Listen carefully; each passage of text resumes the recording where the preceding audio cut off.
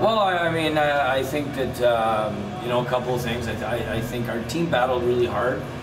Give Fairbanks credit. I mean, I thought that they executed really well on their special teams.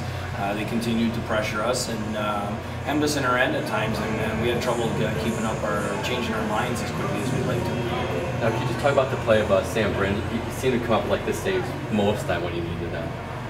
Oh, he was excellent. I mean, again, you know, we get outshot like we did. It's not the way we want to play, but he's a great goalie. He's a senior back there, and he's given us a chance to win every night. And it's all we can ask. I thought the goalie on the other side made the two best saves of the third period. All right, thanks, Coach. Okay, you're welcome.